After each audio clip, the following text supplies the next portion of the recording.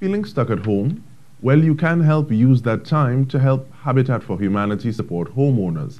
They're having a virtual 5K run which is intended to help those especially affected by COVID-19 stay at home measures.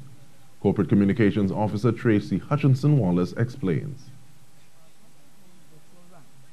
Because we're having all of these disruptions, even though banks have, sort of done a moratorium on mortgages, and Habitat has as well, the fact of the matter is there are still people out there who are currently in a crisis, and there are more and more people who are getting into a crisis with home ownership, particularly people who are renting.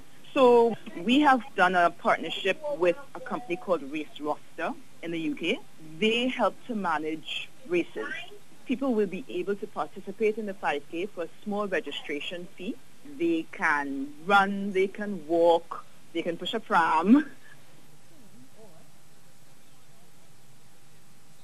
Competitors can sign up online, and Mrs. Wallace says there are different prizes, for instance, for the largest team in a company.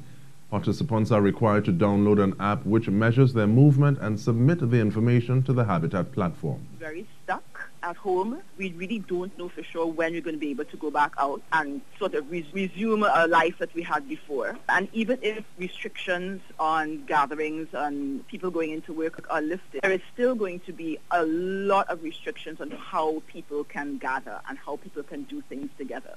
And we felt that this is a nice way for people to feel connected, even though they are not physically together, to show them a way that they can stay healthy and active. Mrs. Wallace says already the world has joined this model of competition with a 99-year-old man who walked about his garden in England and raised £7 million for the NHS. Mrs. Wallace says Habitat is breaking the ground in Trinidad and Tobago, but she expects to see more of this, for instance, with the annual Cancer Walk. Videos, she says, will be posted showing one top contender is Philomena, who intends to walk her miles with her cleaning equipment.